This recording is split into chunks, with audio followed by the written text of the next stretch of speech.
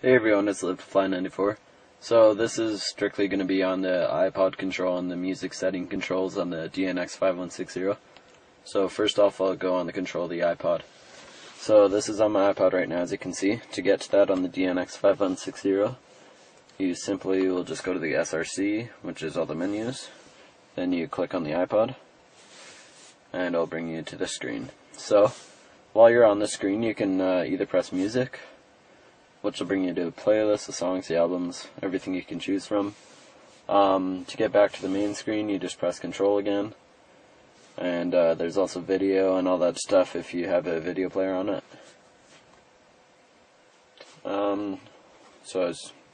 These main buttons, of course, are pause, play, next song, and fast forward. And to get back to the list of songs, instead of pressing music, you can just go back to where you were. And let's say you want to go to your songs. You can go through that by just clicking the arrow, or you can use the scroll bar, or if you have a remote, you can use that. That doesn't come with it. Then on the left here, to get out of the songs menu, you can just press the up button, and it'll bring you back. Then you can go to playlists, and you can go there. And the top just brings you back to this menu if you're in a few different menus.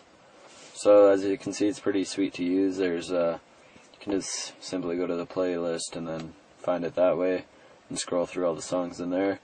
As some of these, you actually have to control it by just pressing fast forward. You can actually go to all the songs and playlists, so that's really sweet. So yeah. Now, for music settings and everything, it's pretty much, it'll come like that, so you'll see that little arrow up there. You just want to press that. Then these three objects will come out.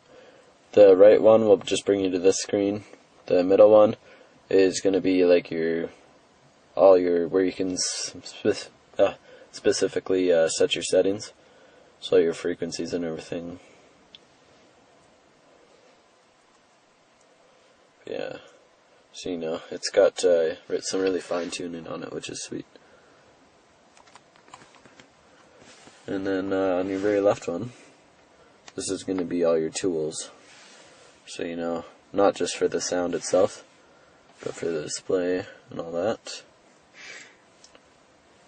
Now, another way to get to the sound, I guess, if you're say you're on the map or whatever, then you can just press the bottom bar there, and it'll bring you back. And to get to the navigation, you just press the bottom bar again. So yeah, it's pretty sweet to use. Really easy, and it's really specific, so you can do a lot of stuff with it.